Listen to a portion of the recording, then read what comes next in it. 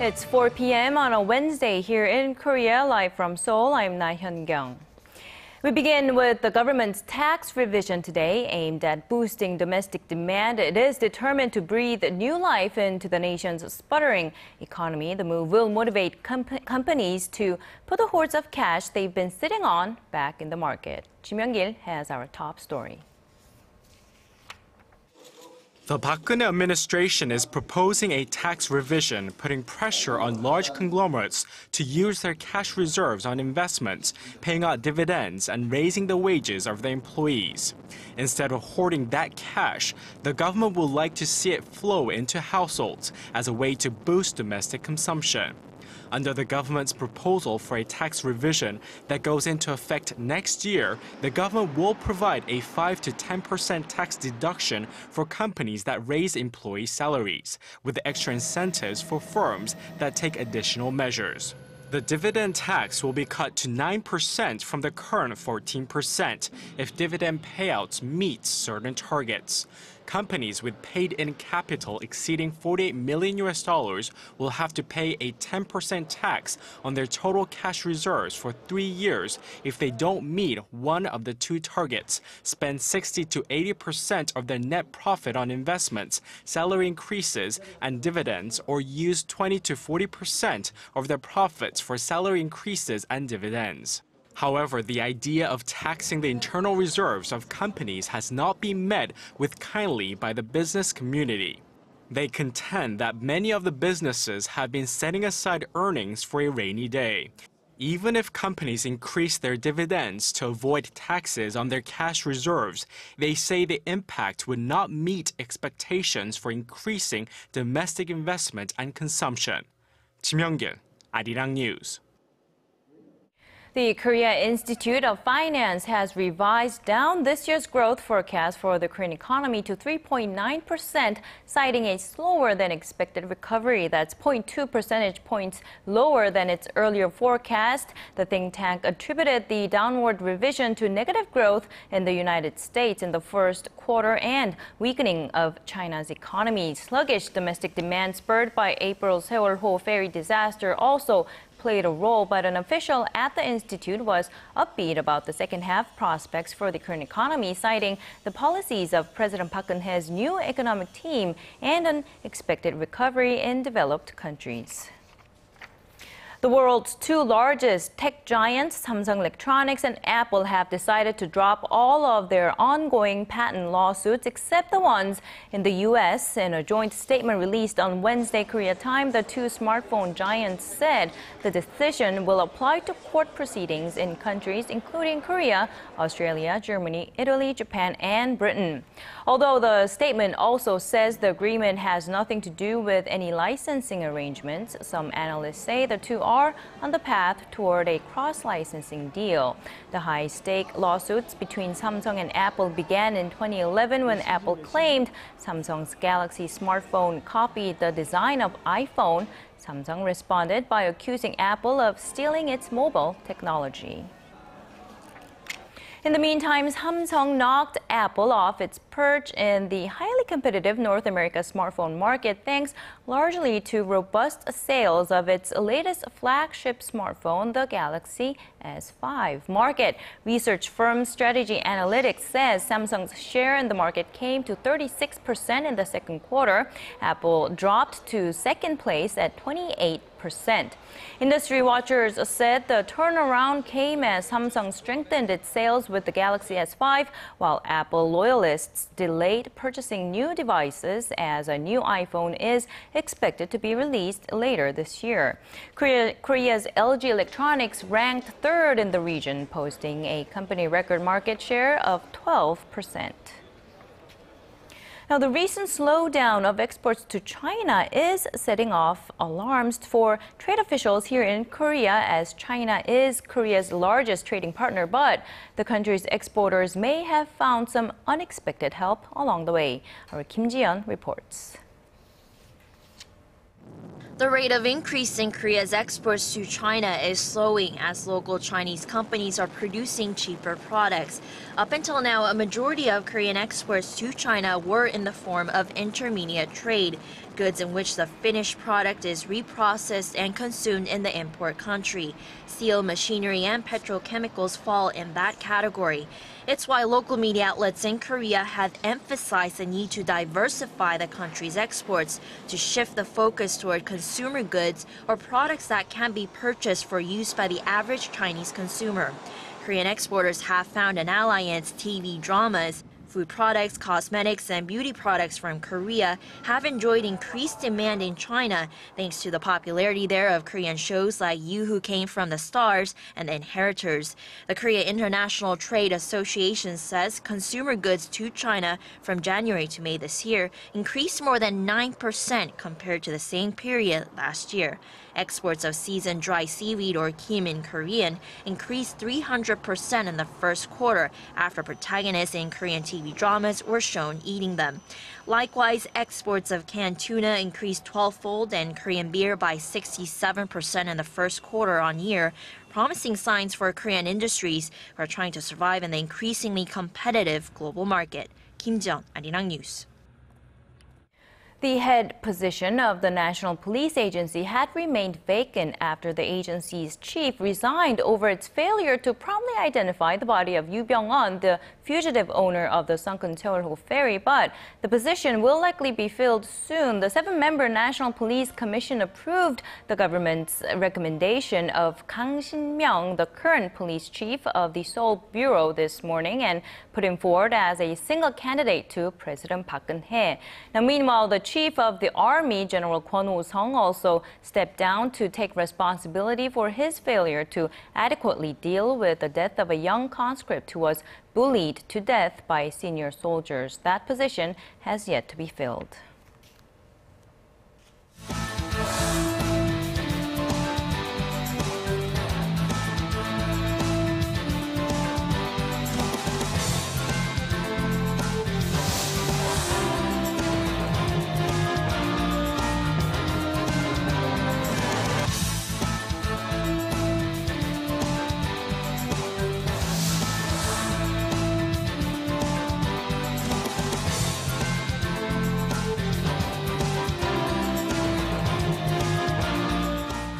And moving on to the Gaza Strip, where 72-hour truce that went into effect on Tuesday continues. Israel has reportedly withdrawn all of its ground forces. Israeli and Palestinian delegates are set to talk in Egypt in an attempt to seek for a more permanent solution. Our Connie Lee has this next report. The gunfire has gone silent in the Gaza Strip as the 72-hour ceasefire continues. But the clock is ticking. With the truce set to expire Friday morning, Israeli and Palestinian officials have been sent to Cairo for talks, with Egypt acting as mediator. U.S. Secretary of State John Kerry, speaking to the BBC, urged both sides to negotiate a two-state solution. Meanwhile, in the Gaza Strip, the 3-day ceasefire is a brief window of opportunity for the residents to take in the devastation, stock up on supplies, and recover their dead. We found destruction everywhere. A mosque, Quran books, decomposed children were found under the rubble after 5 days. Public buildings that used to serve people were destroyed. UNICEF, the children's body of the United Nations, says more than 400 Palestinian children have been killed since the beginning of the conflict, with more than 140 schools damaged or destroyed in less than a month. Along with the truce, Israel said it has withdrawn all of its ground forces, but according to a military spokesperson, the troops are still on the border, ready in defensive positions. We are taking a defensive stand. We are there in order to prevent further infiltration and further attacks from Gaza, originating from Gaza. About a quarter of Gaza's population is now displaced, and more than 1,900 Palestinians have been killed in the month-long conflict. Connie Lee, ARIRANG News. And North Korea's conventional weapons may be falling in the hands of Islamist terrorist groups. That's according to U.S.-based website 38 North. It raised that possibility this week, saying Pyongyang seems to be using Iran as a logistical link in the chain. The report states that Pyongyang has a historical and possibly continuing arms relationship with non-state actors in the Middle East, namely Hamas and Hezbollah. British daily The Telegraph has also reported that Hamas is negotiating a new arms deal with North Korea. Now, weapons the two groups could buy from North Korea include AK-47s and ammunition, artillery shells, rocket-propelled grenades, anti-tank missiles, and surface-to-surface missiles. The UN Security Council has issued a fresh warning to North Korea. It said more ballistic missile tests will be met with harsh consequences. In a meeting Tuesday, Council members denounced the regime's recent launches and reminded Pyongyang that they were in violation of UN Security Council resolutions. The Council did not specify the measures that would be taken, but they did raise the possibility of further sanctions if North Korea continues to flout its international commitments. North Korea has test-fired short-range ballistic missiles on 7 different occasions so far this year. And former North Korea specialist for the U.S. State Department Joel Witt says there are a number of reasons explaining North Korea's recent behavior, which is becoming more confrontational. We had a chance to talk to him. Our Yoo Rian has this report. North Korea has recently been even more belligerent than usual, threatening to launch a nuclear attack on the White House and South Korea's presidential office of Cheongwade. Joel Witt, an editor of 38 North run by Johns Hopkins University, says a number of developments are prompting North Korea's actions. There's, first of all, those North Korean threats. Secondly, there is what appears to be a deterioration in North-South relations. Third, you have the upcoming U.S.-South Korean exercises. And fourth, you have the Asian Games coming up as well. So all of these factors are in the mix, and the danger is the situation will deteriorate before the Games and result in some sort of provocation. Seoul and Washington are scheduled to hold 2 weeks of joint military exercises in mid-August that are designed to bolster joint defenses against North Korea. When asked about Seoul's growing relationship with Beijing on the heels of a bilateral summit last month, Witt said it hasn't had much of an effect on Pyongyang's stance. Chinese are still steering a middle course in dealing with North Korea, and they're not particularly supportive of either the United States or South Korea's stance towards North Korea. So I don't see any big changes coming out of that summit. China's position on North Korea may not have changed much, but Witt says Washington should alter its stance towards Pyongyang. Citing a lack of any meaningful breakthroughs in U.S.-North relations despite years of efforts, Witt called for a new tact. A new policy has to include diplomacy, such as engagement, but it also should include measures such as sanctions or even military steps to protect ourselves, because this is a very dangerous situation, so we need to use all of the above in dealing with North. Yoo Rian, ARIRANG News. Now, the U.S. State Department says Washington, as it said many times in the past, views Japan's wartime sexual slavery as a serious violation of human rights. Our Shin Se-min has this report. The United States is urging Japan to resolve the issue of its wartime system of sex slavery and take responsibility for its past atrocities. We encourage Japan to continue to address this issue in a manner that promotes healing and facilitates better relations with neighboring states. The State Department confirmed a report on Tuesday that White House and State Department representatives held closed-door interviews with Lee Ok-sun and Kang Il-chul, 2 Korean victims of Japan's sex slavery system, to discuss their experiences. Emphasizing that it wasn't the first face-to-face meeting between the woman and U.S. officials, the spokesperson said Washington was open to holding similar meetings again in the future. It is deplorable and clearly a grave human rights violation of enormous proportions that the Japanese military was involved in the trafficking of women for sexual purposes in the 1930s and 1940s. Citing a spokesman at the U.S. National Safety Council, Korea's Yonhap News Agency also reports the two women met with the officials from the White House Office of Public Engagement. However, the names of the officials who met with the women have not been disclosed. Lee Hyuk-sun and Kang Il-chul are currently traveling around the U.S., taking part in memorial events remembering the victims of Japan's historical wrongdoings. Shin Se-min, ARIRANG News.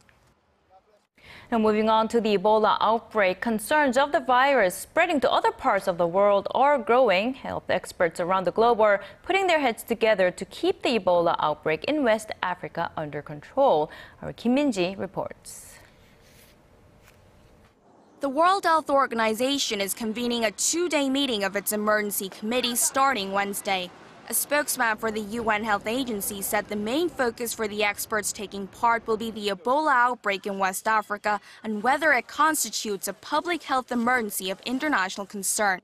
If they determine it does, the committee will recommend that the Director General of the WHO declare it as such and that temporary measures are put in place to keep the virus from spreading internationally. The agency is scheduled to hold a press conference on Friday, Geneva time, on the outcome of the meeting. More than 1,600 have been infected in the current outbreak, and the death toll stands at 887. However, citing a doctor working in Liberia, CBS News in the United States reports that the actual death toll is much higher than the figures released by the WHO. In the meantime, Spain is repatriating an elderly Ebola-infected Spanish priest who had been working in Liberia. An Air Force plane will pick up Miguel Pajares and bring him back to Spain for treatment. Pajares, who has worked in Liberia for over 50 years, has been in quarantine at a hospital in the capital. Meanwhile, a second American victim arrived on U.S. soil on Tuesday. Nancy Ripoll was flown in from Africa overnight and will be treated in the same isolation unit as Dr. Ken Brantley, who also contracted the virus in Liberia. Both Ripoll and Brantley are reportedly recovering after taking experimental drugs. That has some of the world's leading Ebola specialists calling on the WHO to make the experimental drugs available to victims in West Africa. Kim Min-ji, ARIRANG News. And with this outbreak topping most headlines in recent days, concerns that infectious diseases in general could spread to other parts of the world are on the rise. Our Kwon So-ah gives us a rundown of which diseases to watch out for before embarking on a trip. No matter how slim you think your chances are of contracting a dangerous disease, prevention is always better than having to rely on a cure, especially as the world becomes smaller and people travel more. But even those who never leave the country can pick up something nasty, as there are more and more people catching contagious diseases in Korea. In fact, according to the Ministry of Health and Welfare, the number of measles patients this year stood at 410 as of the middle of last month. That's nearly 4 times more than the number recorded over the whole of last year. What's noteworthy is that only 14 of the 410 patients came down with measles abroad. Over 350 cases, the vast majority, caught it as a secondary infection in Korea. This is why taking the required vaccinations and medicine is so important. The most serious and contagious diseases are commonly found in Africa, the Americas, and Asia. The yellow fever vaccination is mandatory when traveling to any country affected by the viral disease, while all the others on the list are recommended. Malaria, for example, which is mainly transmitted by mosquitoes, can be prevented by taking anti-malaria tablets before, during, and after trips to affected areas. Unfortunately, there are still diseases that can't be prevented medically, as can be seen in the recent outbreak of the Ebola virus in Africa. The Korea Centers for Disease Control and Prevention says basic methods such as washing hands thoroughly, eating cooked food, wearing long sleeves, and staying away from animals give travelers the best chance of avoiding getting sick.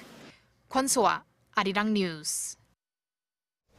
Now, Pope Francis is set to arrive in Korea as pontiff next week. He will be in town for 5 days and is said to have arranged a meeting with the victims of the tragic ferry accident that occurred in Korea back in April. Our Son Jung-in has more.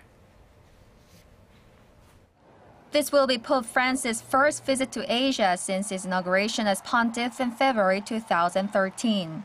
Upon his arrival on Thursday, the Pope is set to meet with President Park Geun-hye. As for the rest of his schedule, he will take part in a celebratory mass in Daejeon, where he will meet with around 20 youth representatives from 17 Asian countries. He will also attend the beatification mass of 124 Korean martyrs who lost their lives mostly during the 19th century under severe religious persecution. The mass will be the largest event during the Pope's visit to Korea, held at Gwanghwamun Square in central Seoul, with nearly 1,900 priests and some 200,000 Catholic faithfuls attending. The pontiff will meet with the Asian bishops in Hemi, located in the country's southwest region, followed by a concluding mass for the 6th Asian Youth Day. And Pope Francis is wrapping up his visit with a mass for peace and reconciliation in Seoul, inviting nearly 1,000 people, including former victims of Japan's wartime sexual enslavement during the early 20th century. The preparatory committee for his visit says he will also meet bereaved families and victims of the April ferry disaster upon the request of the bereaved families. We delivered the message immediately to Rome and received a positive response. We will be inviting families of the victims to a mass held on August 15th. The Pope is expected to give words of peace and healing, not only to the bereaved families, but the entire nation. 손정인, ARIRANG News. And as you just saw, the Pope has a beatification ceremony planned in his upcoming visit, but there's one person not on that list, one person whom many Koreans eventually hope to see added. Our Myung-kil tells us about that person and his artwork. A heroic character in Korean history, Han Jung-gun sacrificed for the whole country when he took the life of the then resident general of Korea, Ito Hirobumi. But what some don't know is that An also had an artistic side to him, seen in this sign preserved through the years.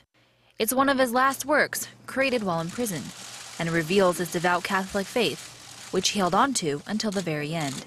With the words "respect of heaven" written in traditional Hanja writing, An also wrote his name and left a handprint that's easily distinguished by his half-missing ring finger. An Jung-gun was given the death sentence on February 15th, but before that, many Japanese individuals went to An, requesting various different writings and signs. And that's how this particular sign came to be. It was originally in the possession of a prison warden. It found its way into the warden's son's hands and was then returned to Korea from Japan. An Jung-gun wanted more than anything to have peace in Asia, but he also always followed his faith, so this is actually a happy event. Last March, the sign failed to sell at an auction, but recently the Seoul Jamwon Catholic Church bought it and then donated the piece to the Roman Catholic Archdiocese of Seoul. And now it's being put on display in hopes of catching the attention of a very special upcoming visitor.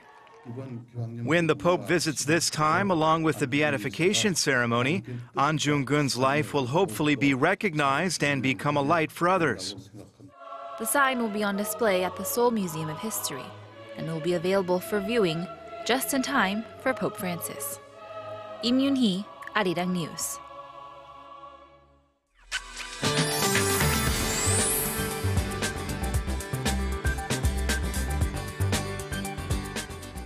Good afternoon, I'm Michelle Park here with the latest weather update. Now we have rain in the forecast today for the central region, including here in Seoul as well as in Gangwon province. Now the amount of rain won't be much, but we are seeing a drop in temperatures because of the cloud covers.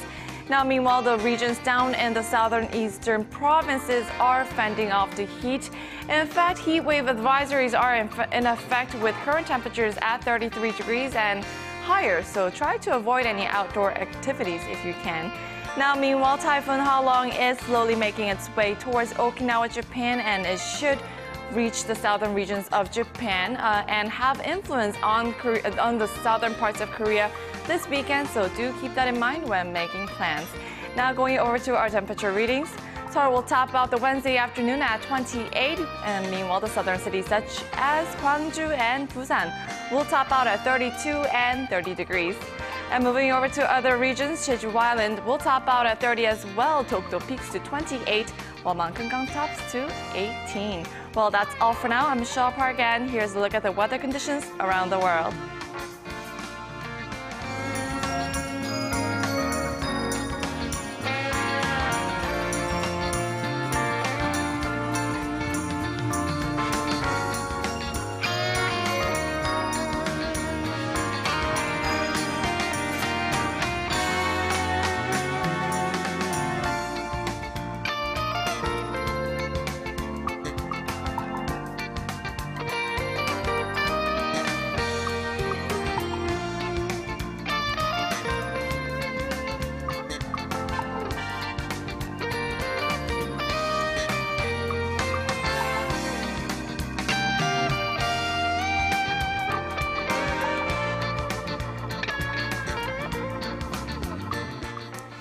And that's a wrap for now. Join me again at 6 p.m. Korea time for early edition at 6.